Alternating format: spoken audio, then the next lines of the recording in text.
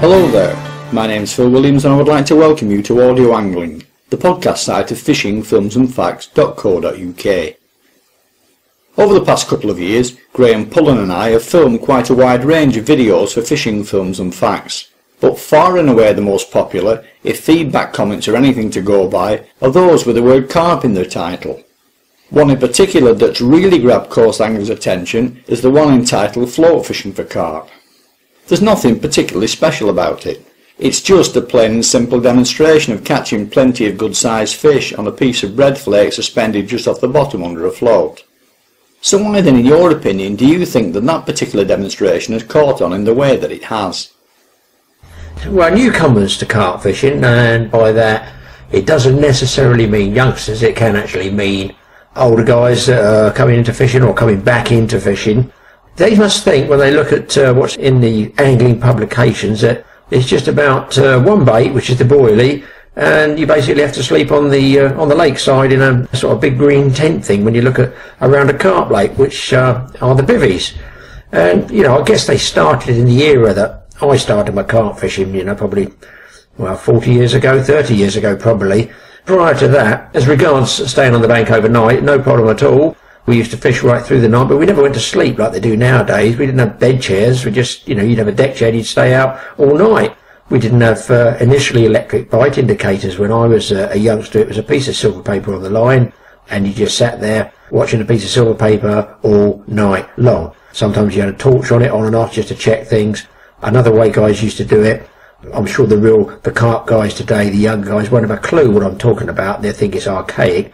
But we used to have a tin, like a sort of a beer can, Coke can, and you put a coin on your line, and then it would fall off and go in the tin, so that it made a noise when the tin goes, and you watch the silver paper come up. So you could actually rest your eyes by closing your eyes. I dare say we did doze off a few times to sleep, but I didn't lose any rods and reels in the lake. I've had them go in, but I've always got them back. But coming into it today, I don't know, it's a sort of indoctrination about it in the publications. So this is the way to catch the fish. You've got to have all this paraphernalia and rigs and terminal rigs. And do you know what we had when we first started, when I was a youngster? We had a hook. We might have had a lead and a split shot and a swivel, and that was it. And we still caught carp. And you can even still demonstrate today that it's still possible to catch carp on a regular basis without all that tackle and paraphernalia, and the only bait in the world is a boilie. No, I don't think so, but people are there to earn money. They got a business in tackle, who can blame them, you know? And in fairness, you get a good tackle dealer, he will send you to the right place and set you up with rigs. You've got to understand he's there to sell you tackle, he's there to sell you bait, fair enough, guy's got to earn a living. You've just got to hope that he does supply the youngsters with the right gear. One of the problems that I can see is that there's other techniques that you can use. It's not just distance casting with, you know, 2 or 3, what you would call them, bolt rigs when I was first starting with it, and it's just a way the fish picks up and away he goes, and he hooks himself on a tight line. You can be asleep in the bivvy, doesn't really matter. The fish has hooked itself. The bait runner attachments supplying tension to the line. You know, you just walk out, pick the rod up, fish is on anyway. You know, you don't really even have to strike now. What a luxury. I wish I had that when I was younger. The problem being today that people want instant success. They want great big fat ballooned out fish. They want great big ones because that's all you ever see in the angling press. Great big distorted fat things. Now, if you look back over the years and go back to the era, say, when I was late teenager, the people I look up to, Jack Hilton, Dick Walker era, yeah, okay, probably sounds a bit old-fashioned, but take a look at some of the black and white photographs of the carp that they caught, because the carp then were totally different to the ones you catch now. You don't get these, I suppose they're full of boilies, I don't know. Whatever they're full of, they're like balloons. You know, they're a 20-pound carp now weighs something like 30, 35 pounds. But they're not a bigger fish, they're just a great big balloon fish. I don't honestly even think that these balloon-shaped fish, and I'm not saying I'm a big carp expert, I'm certainly not. I'm just an ant under the boot in the carp world, because I haven't caught a 30-pounder yet. Plenty of 20-pounders, but I haven't caught a 30-pounder. But they just don't fight like they did years ago. I'm sorry, you don't get the good scraps like you used to. And the tackle that people are using now, I see rods and reels. Well, we used to beach fish with gear like that. In fact, I'd be pleased to go cod fishing off the beach, throwing a 6-ounce lead with some of the carp gear I've seen, Why is all this overkill on tackle? I don't know. I don't really sort of understand it, I suppose. The unfortunate thing is there is a sort of a trend set by publicity that the only good carp is a big carp. And if you're a youngster or you're an older guy that's coming back into the sport, and you're looking through it, you would almost deem yourself a failure if on the second night, using X flavour boilie or whatever bait it is you use, you haven't caught Gertie the 30. They're disillusioned. They haven't started like we did as a youngster on a canal or lake or river, float fishing a worm in the margins, catching perch a half a pound, which was a great fish of its time. My golly, some of these youngsters, they wouldn't even use a perch as a dead bait now, or hopefully not a live bait, because they're nice fish to catch anyway. I can tell by when I talk to them, they're just so indoctrinated with all this big fish. Well, it's just a muddle of gobbledygook to me. All I know is I go carp fishing, I catch carp up to and just over 20 pounds. It's not rocket science. I'm not using some obscure secret bait or anything like that, some special mix. Trust me, I just use bread and luncheon meat and worms and sausage and hot dog segment. By the way, hot dog segment is one of my favourite baits, and if you actually take a bite out of it or even smell it yourself, you'll know that it does taste and smell and feel a lot softer than normal luncheon meat. So even though you're catching on luncheon meat, these hot dog segments are really, really good still. And you know why they're still good? Because most anglers don't even use them. I read recently a report in the angling press bemoaning the fact that most coarse specimens and records these days are now being caught by carp anglers, fishing high protein baits left to work for themselves on self-hooking rigs such as a bolt rig, to the point where records and specimens are just being pushed ever further out of reach of everyday pleasure anglers, and that all of this is doing coarse fishing no good at all. In fact, many young carp anglers these days have absolutely no concept of the art of float fishing, freelining and the like, and as such, these skills are fading into history. What are your thoughts on that? The fact that high protein baits and fishing for long, long time, sitting by water or sleeping, virtually living there, catches big carp, yes, fine, we know that works, but can you honestly expect, youngsters coming into the sport, A, to afford all this tackle, B, to have enough money to go and buy all this bait, and C, get time outside their general education school time to go and sit for 3 days and 3 nights by a lake on the off chance that they might catch a big fish and then they'll be accepted by the rest of their friends. No, they've got to catch fish. Kids want amusing really, really quickly. I've got 2 kids, and they're both in their 20s now, and even now they still want amusing short term. You've got to keep them occupied, keep that brain working. I find, personally, I get a great deal of satisfaction, not just from doing all these films, and we have a huge following of youngsters, I don't know, I guess by their writing it's like late teenagers, but youngsters, and they are absolutely soaking up the information. Well, one guy contacted me who was not a youngster. He'd seen one of my films, and he had, a phenomenal catch just fishing in the margins with basic baits. He outfished all the boilie boys and the bivvy boys. He had, I think it was something like 10 doubles and 2 20s in the margins in a day, and even he was shocked. Boy, if you think he was shocked, I certainly was, because that's absolutely fantastic fishing. But it just goes to show he's probably the only guy on that water that's actually using a really basic, simple method. And of course, you look at it from a youngster's point of view, it's more profitable in the terms of costs, the tickets and the bait. Now, here's one of my big bugbears.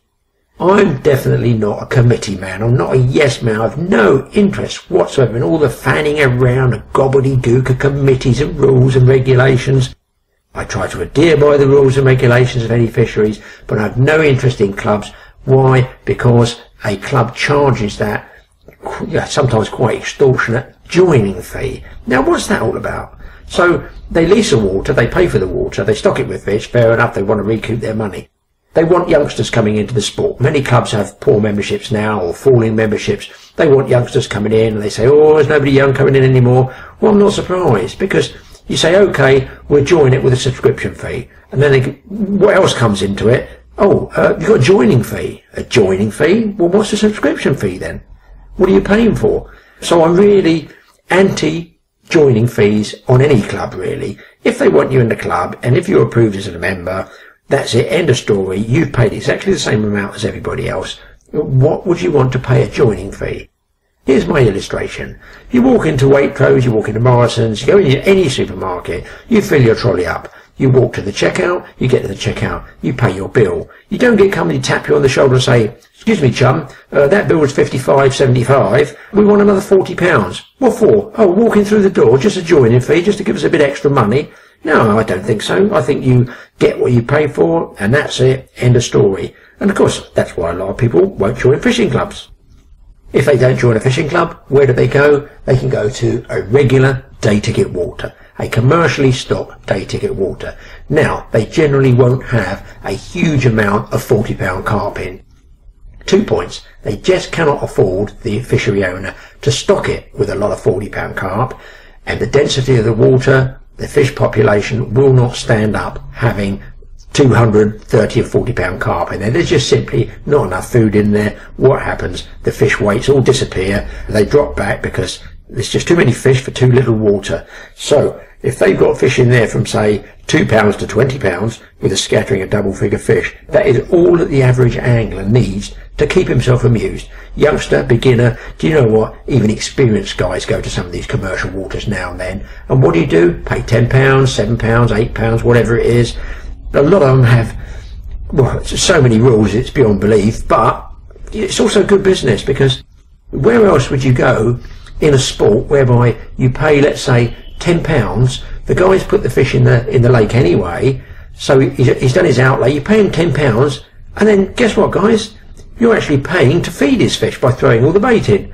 Well, that strikes me as a really good business plan. You pay somebody, and they actually come, put money in the till, as it were, and then they go and buy some more bait and feed the fish for you. God, it's got to be good, isn't it? Day ticket waters are good because you don't have all that hassle where you just turn up on the day, pay your money, you get what you get in that day, and that's it. But with a good day ticket water, you know there's some nice fish in there, you know it's been stocked well, it's maintained well, you don't have all the hassle, but on the other hand, you might have regulations. You can't night fish, and one of my main bugbears is, oh, you can't use floater baits. Now, some of them have so many rules, it's like they want your money, but they don't actually want you catching the fish. So they just pile rule upon rule on you. And, well, there's no way around it. You've got to change your techniques to adapt to that. And fishing basic, simple techniques on basic, simple tackle generally works for me. Do you feel then that carp angling has become a lazy man's pursuit? Rather than working for the successes and enjoying more of them, growing numbers of anglers are prepared, maybe even indoctrinated into throwing out scientifically prepared baits to be left for as long as it takes and to work for themselves, in some cases presumably because they simply don't know any different. Looking at the modern carp scene today, I wouldn't say they're lazy men. I think it's a lazy way of fishing. I like the fact that you can go around a lake, you can go in the margins, you can poke around places. A bivvy guy generally sets up, targets out his baited area, and that's him for whatever the period he's going to be sitting there. It can be 2 days, 2 nights, hundreds of hours, who knows. Whereas those fish nowadays, and I've heard this from other people as well, the distance casting guys are actually not twigging that a lot of fish are getting spooked by the leads hitting the water and the tight lines or general lines laying across the lake bed, and they're coming away from the distance and they're coming in tight around the margins basically to get away from all the activity that the long distance guys are putting out there. So it's all gone full circle. Where it used to start close in fishing for me years ago, even then a 20-yard cast would be a long cast. You didn't have to cast a long way for the fish. They were, generally within about 20 yards of the bank. Now that's gone full circle, and some of the big fish as well come right into water under your feet. And why these guys that sit there on long duration periods don't put one out and one literally free-lined, I'm not kidding, 2 feet under the bank, I don't know. I'm sure that they'd hook up a lot more than possibly they do at the moment. It isn't really anybody's fault, I suppose. It's just a fashion how fishing has changed over the years. But this big carp scene is absolutely dominating the press, the media, the tackle industry. It's just a huge money-making machine. It doesn't matter how big the carp grow. The youngsters don't have an appreciation of catching small carp, medium carp, and then larger carp. They don't build up to it. They want instant success when they got that, and if they get that instant success, they're bored. Where do they go? Back off to the PlayStation or whatever, because fishing seems too easy. Well, surely it wasn't like that in my day. And certainly the problem today is These anglers, a lot of them, they have absolutely no watercraft whatsoever. They've just read in a magazine somewhere, this is the way to do it, great big lead on the end. Whatever the latest fashion or craze or rig is at the end of the day, out it goes, they sit there, they either catch, or when you actually physically talk to a lot of these guys that you think have got all the kit, do you know what? They don't actually catch much at all. They've sort of lost their way in pursuit of the ultimate prize. The ultimate prize is the appreciation of, let's say, your personal best fish. That's what it used to be when I was younger. Years ago when I was a kid, and I used to bunk off of school, never mind have enough money to go fishing. We go down one of the local lakes. It was allegedly free, but it was free to us because nobody ever came round for a ticket. It was like an estate lake, and we just poached it as kids do in that era. We're talking like, we're talking 50 years ago, guys. And we used to go down, dig up the potatoes out of the farmer's field there, boil them up, and then we'd cube up or even shape the boiled potatoes to whatever we wanted, put them on a size 2 carp hook, put a crust pad, a little square, 1-inch square crust pad, so the hook didn't pull through the bottom of the bait, and that crust pad would enable us to cast, wait for it, a 3-line potato at least 75 or 80 yards. No lead, no nothing.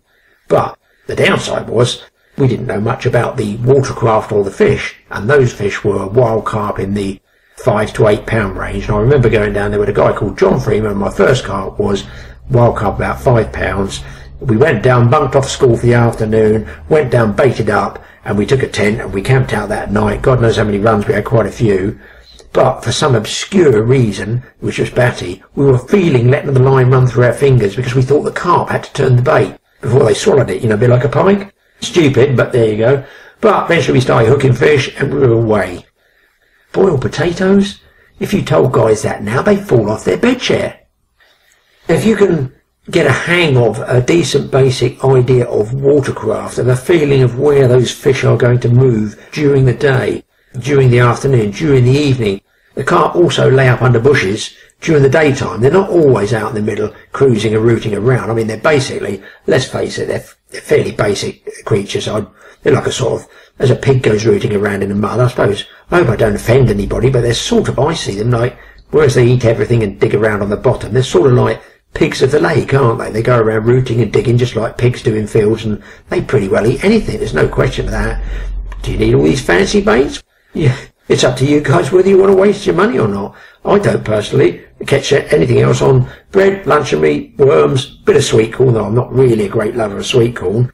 Just all basic stuff. And you know, I did that, like the parboiled potatoes we used 40 years ago. It still works today. And what's happened is the guys haven't twigged that things do go full circle, and you can actually, you know, catch on those basic baits if you get a bit of watercraft in your head and a bit of experience of learning when to go, the barometric pressure, whether is the wind pushing onto the bank or away from the bank, how deep is the water, what's the temperature drop off the night before, or is there a frost the night before, is that going to push the fish away from the margins? We all know about casting out by the edge of islands, that's sort of old hat now, but a lot of guys don't capitalise on, let's say, fishing on either side of a bush. Why not bait either side of a bush, catch a fish from one side, then go around the other side, and there'll be fish feeding there that haven't been touched? Or different swims. Why not bait 2 or 3 different swims, go and have half an hour in each, little short sessions, until you see either bubbling, you see fish movement, you see mud stirred up, you see the water moving where the carp are digging on the bottom and their tails are in the surface. Lots of little things, and this can be 2-3 feet from the bank in maybe a foot or 2 feet of water.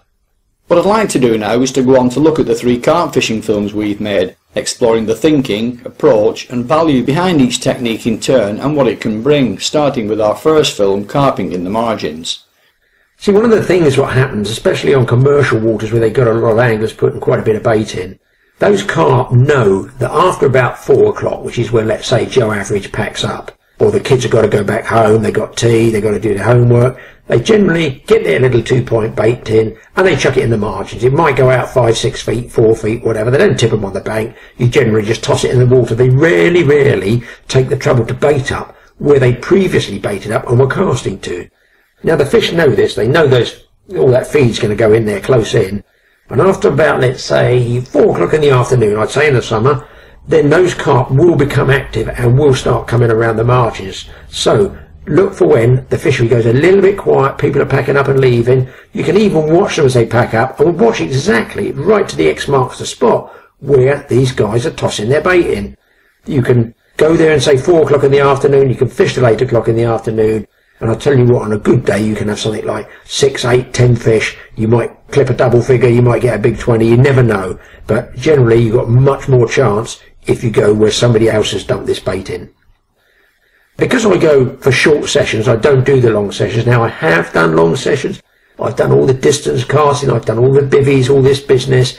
I've done all that years ago. In fact, at one stage, I actually had 2 days and 2 nights fishing solid, eyes open. I think we only had the old heron bite indicators. Mine was so corroded with old batteries, they barely buzzed intermittently anyway. And I can remember on the second day, I was getting hallucinations because I hadn't been to sleep. You know, for nearly 48 hours, I felt like SAS soldier on manoeuvres. But, you know, I wouldn't have missed that for the world. But I now realise you don't need to stay up day and night. We had to, because we were watching pieces of silver paper, bobbins to move visually. We didn't have the luxury of bed chairs. And I mean, there's even one, I used to fish one of my local lakes, I remember, he had so much stuff that you can buy wheelbarrows now, like special carts to wheelbarrow all your gear down. And this guy had a 12-volt battery and a portable television. He was fishing at the lake so much. Now, is that fishing? Well, I don't even think that's camping, is it? You're there that long. I've fished several times, a lot of times, on day ticket waters that people have been there with the bivvies and the boilies, and they've been on their bed chairs and they've chucked all their stuff out, they're catching nothing, and I have had an absolute blinder.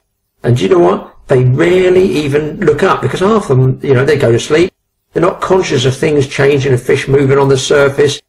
You might get stuff like swallows or swifts dipping because the insects are moving, and when you look underneath that, you see there's a bit of movement where the carp also know the insects are moving. There might be an emerging fly that's coming out, and that's why the swifts and swallows are starting to dip and take them as well. So there's activity. You should be in there with a floating bait, some dog biscuits, or a piece of floating crust.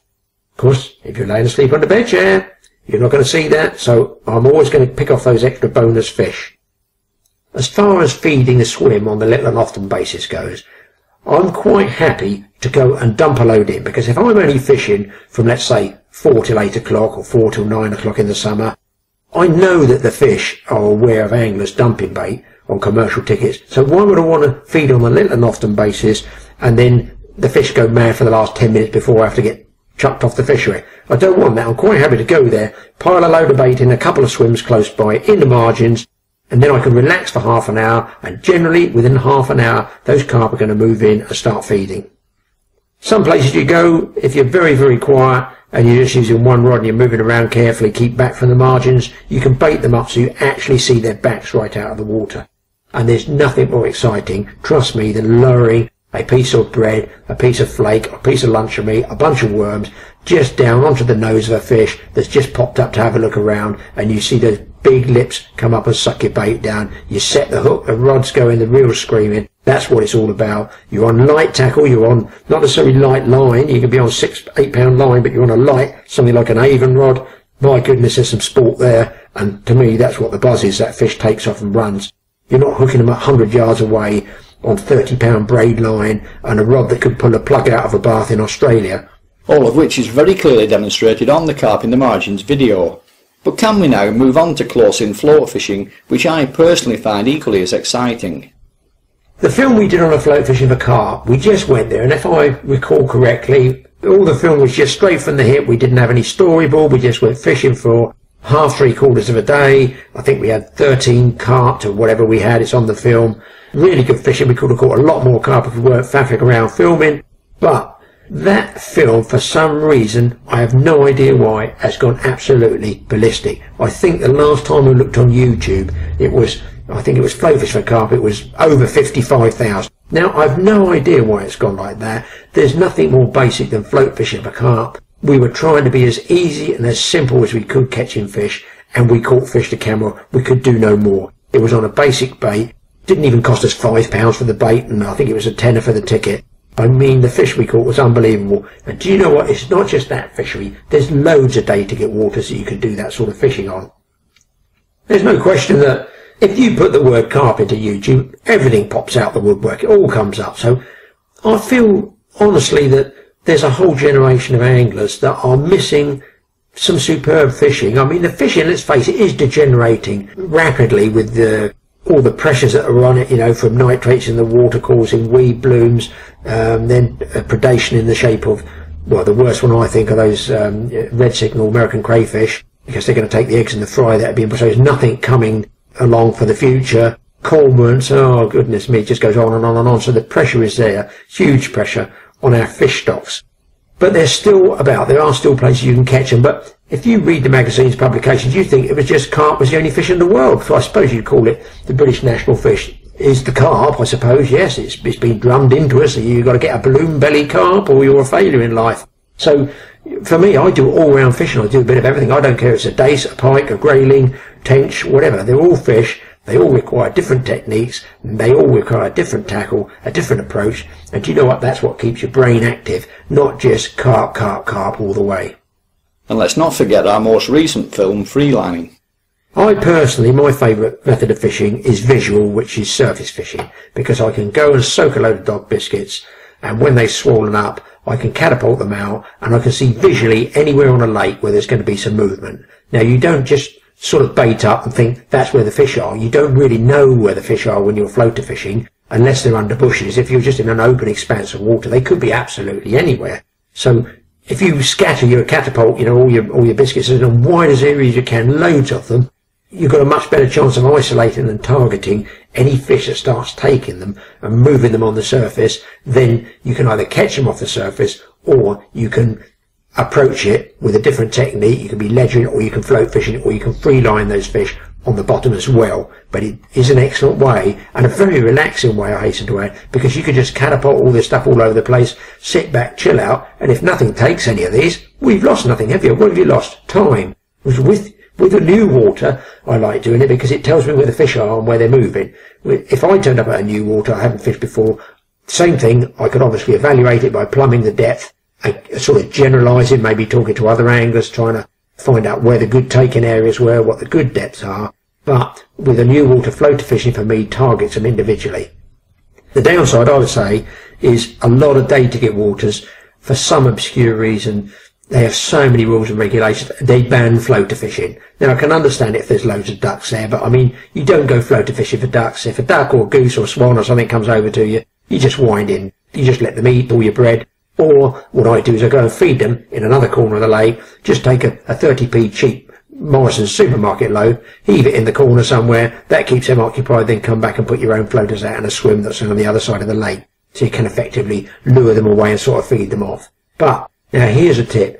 When there is floater fishing and floater activity, a lot of people don't like the ducks eating all their biscuits on the top. I don't worry too much, because the carp, again, where floater fishing is allowed, are totally aware of those ducks' activity. And I believe they can actually hear that pecking and slurping that the ducks are doing, the fast paddling. They know something's going on the surface. It actually brings them up. And for the same reason, I like to use dry bran, which is just an agricultural horse feed. And it floats on the surface and it disperses over a wide area, millions of lots of little pieces. It brings up species like rudd and roach, and the activity of those fish feeding actually does attract the others. So if you get some bran, you can drift it out into the lake, and then you put your few free samples. It could be floating crust, it can be pedigree chum mix of biscuits, any form of dog biscuit, and you put those out. You'll get the little rudd and roach nibbling around your bread flake, and then you'll absolutely see it go quiet. And when it goes quiet and those little fish stop nibbling, that's a sure sign that a big carp's starting to move in on the activity. So be prepared for a big pair of rubbery lips to close on your bait, and you got a good hookup. I suppose what I do like about floater fishing is I don't like floater fishing at distance, and that reason I don't use all these float controllers. And I mean, I've seen some the size of pipe bungs that guys throw out. I mean, how they catch fish at that distance is beyond me, because when you go to set the hook, you've got to move the float as well. So it's not for me. I mean, it does work, I dare say, but, you know, I think I'll outfish anybody in the margins, because when I strike, it's just a straight onto the hook, and that's the end of it. You can't get any more basic than just a hook on the end of the line. And again, on surface fishing, the cult movement within carp fishing seems to be people are getting away from the bivvies, away from the boilies, because, let's face it, can be pretty boring, is they like that visual aspect. Now, some fisheries, they ban the use of floating baits. You can get round of that by using a fly. And that way you can also chum them up with biscuits, because you're throwing them out. You're not actually using a floating bait on the hook. You're using the floaters as a attractant, and then you cast a fly out to them.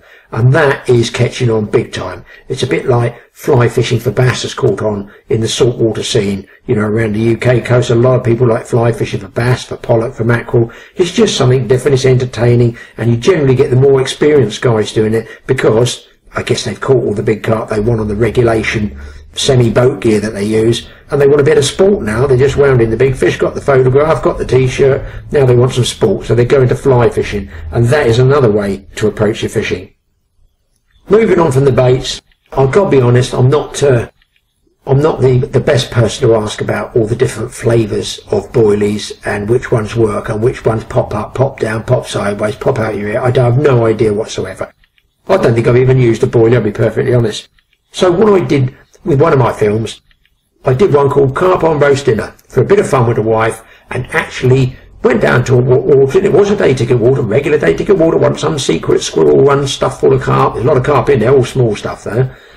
Smallest was 32, by the way, but generally very small carp. And I went into, I think it was Iceland, and bought a regulation frozen roast dinner. The wife cooked it, we put it in the car, we drove down to Hampshire, and we started baiting up with it. I caught carp on everything, and this is honest truth, everything in that pack. I caught them on peas, and they were good. I caught them on carrots. I caught them on roast potatoes. Well, no surprise there, because I already told you 40 years ago I was catching carp, up to double figures from some of the Farnham waters, on parboiled potatoes. I caught them on roast beef. I mean, it got embarrassing, but you know what, I'll tell you this now as a special exclusive to Phil Williams' fishing site. The wife and my son said, "Oh no, don't put that bit on, Dad, they won't like that." And do you know what I caught them on? This is no word of a lie. I got a piece of napkin which we had. I soaked the napkin in the gravy. I caught them on gravy-soaked napkin. And because I had the wife and we were having a picnic as well, I had a carton of white wine. So I thought the carp might like it if I finished off their three-course meal, as it were, their roast dinner, with a very nice Sauvignon. And it was cool, it was all chilled, it was very nice. So I soaked a piece of this napkin serviette in a white Sauvignon wine. I lowered it in the water, and that's a God's honest truth. I caught carp on a piece of wine soak, and I got it on film. I got all this on film. They wouldn't let me use it, but there you go, and that is the truth. So they will eat pretty much anything. And of course, travelling light, I can get to move around fisheries a lot more. So I can move all around. I can take just one rod, one hook. Well, I don't take one hook. Obviously, I take a packet of hooks and spares, but basically a jacket, a landing net, unhooking mat. Sometimes I don't even bother with scales, to be honest. I caught enough carp, I know what size they weigh. And I just move around the lake, and I'm trying to spot individual fish, spot cruising fish, look for activity. I might sit quietly beside a bush or something like that, float fish there for an hour or so, no bites, but I always bait up before I move on. And then when I come back a couple of hours later, I have another little float fish or free line in there just to check. Also, I do touch ledgering, which is where you hold the line across the ball of your fingers, which are sensitive. I do touch ledgering as well, and that's really exciting. You won't get many carp guys touch ledgering unless they're the older school and the ancient age like me. Modern guys wouldn't possibly know what it's about. And of course, this way certainly beats the hell out of getting yourself a sack barrow or trolley or whatever these people use. It's like a removal factory, really. You know, it's just 2 or 3 journeys just to get to the one spot. Well, you have to ask yourself, by the time you've got all your gear there, actually, is it the right spot? And then if it is the wrong spot and you haven't caught, you want to move, you've got to go back to your van. Well, I say van, I dare say that's camouflage as well with a tail lift. So you go back to your van and you get all your gear out and you move to another lake. Oh dear, who needs all that hassle? Another advantage of going to a day ticket water as opposed to a club water is that you're pretty well fishing a water that's been pre-baited for you. I mean, they know what's going in there, and they know where it's going in. They know the sort of distances anglers are casting. So that bait emptying business I talk about is one of my mainstays in catching carp. I don't really fish at distance now, I'll be perfectly honest. Man, I have seen people, well, I expect a lot of you guys that do regular fishing have seen it. You'll see a guy casting from one side of the lake for some obscure reason to the other, and he's trying to get this bait accurate within 2 feet of the margins. Sometimes it's up a tree, it's through a bush, he loses his gear, he breaks off. Well, I think, well, why don't you just walk around the lake quietly and just lower your bait into position? Why is there this obsession with the only way to catch carp is by distance casting? Makes you wonder who tells these people to do all this, doesn't it? Would it be the tackle dealers? Would it be the manufacturers? Would it be the bait suppliers? Well, I don't think so, would it? I don't know. I'll leave it to you guys. So for any up-and-coming youngster, you know, and maybe there's people that have done some other types of fishing and want to move into carp fishing, if they've got this prefixed idea that you've got to have all this equipment and you've got to have all these rigs and all this bait, well, I'm sorry, but no, you don't have to have it. You can buy it. If you want to buy it, it's entirely up to you. I could go and buy it. I don't want to. I don't want to lug all that gear around. So keep your options open. Don't neglect those smaller fun fish. And certainly don't lose all those skillful techniques, which is what stood older guys like myself in good stead for so many years, which is why I can go with the minimum of equipment, the most basic bait you can think known to man, or to fisherman, and generally winkle a few fish out. By all means, give those boilies and bivvies a go. I'm not saying don't use them. They're very effective. They do catch 30 to 30 and all the big fish there, but you've got to put an inordinate amount of time in to catch some of these fish. You have to understand that some of these guys that are infatuated with big fish spend a lot of time, a lot of bait, and a lot of money in trying to target those fish. That's what they like doing. They obviously enjoy it. I don't want to knock them for what they do in that respect. But what I want to see is the youngsters coming into the sport, which they are not going to do with that type of sort of ultra cult fishing, whereby the only good fish is a great big fat balloon bellied one. No, it's not. They're missing out on some incredible history of British fishing when you look how far it's gone from even 50 years ago with basic rods, basic approach, basic baits to where it is now. You've got to ask yourself, these things generally in life do burn out. So I think it's going to go full circle, and I think I can easily illustrate by some of the films I've done that you can go fishing with basic stuff, basic tackle. It's going full circle. Why don't you make sure that you are the one that's at the start of that circle and catch the fish before all the other guys even know about fishing close into the margins. And being the man on the camera, as well as being a non-course angler given a rod to play with at the same time, I can vouch for the fact that all the techniques mentioned here not only work, but also catch plenty of fish. And on days when the lads in the bivvies fishing with the boilies didn't appear to move even once out of their seats.